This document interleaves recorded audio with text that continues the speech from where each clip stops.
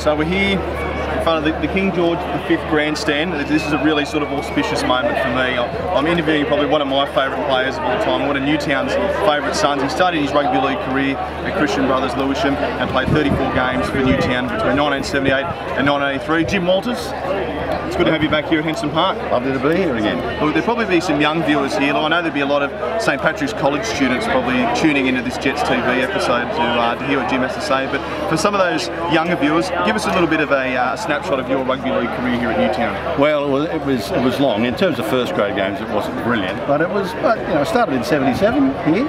I'd always been a Jets fan, obviously, and came down and supported them on the hill here and running around at half time like these kids do every week down here, which is absolutely brilliant. And from '77 to '82, I played. As you said, I think you've done your research there, Luke. That's right. Which is great. Always research. Always, absolutely. Always research. 34 first grade games, and I think that might be incorrect. There was more than that. I'm sure there was more than that. There's probably a couple more. There's probably a few. Probably a few more. But yeah, look, as I was saying today to a couple of the Jets fans on the hill there, guys that I, grew up with and still come. Would you believe it? That's fantastic. We were saying that in the call earlier, that it's great, the community of the old Jets players, and it's fantastic that they get back here to Henson Park. It's absolutely brilliant. Like, there's nothing better than this on a Saturday afternoon. Absolutely. But I was talking to someone up there on the hill this afternoon and saying, look, the history of the Jets is a little bit misrepresented, I think. I think there's a feeling that the Jets were always an ordinary club that didn't do very well. Whereas if you go back and you have a look, or you read Terry Williams' book, which is the history of the Jets, you'll find that that's really not the case.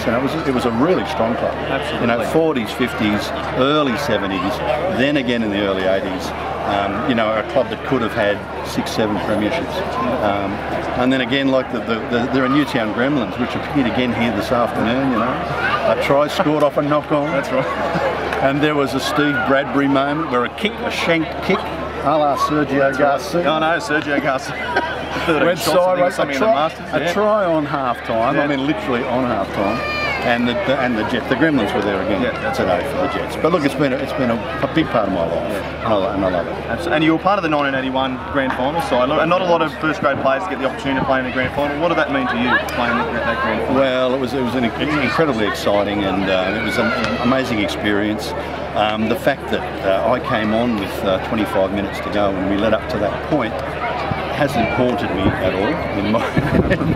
But again in '81, the Jets were, we were a really strong side, and 25 minutes away, as the legend goes, 25 minutes away from a premiership that I think probably would have kept us in the comp.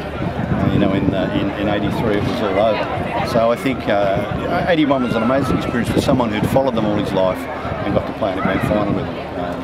Highlight of my life. That's awesome. Well, look, I know what it means to you. I think everyone here watching knows what it means to you. But Jim, look, it's been an absolute pleasure. There's a really special moment for me. Jim taught me, and I actually worked with Jim as a school teacher for all the punters out there as well. So look, really special. It's great to have you back at Henson Park as well. I'm sure we'll see you through the year, and many fans here at Henson Park through the year. 3 o'clock.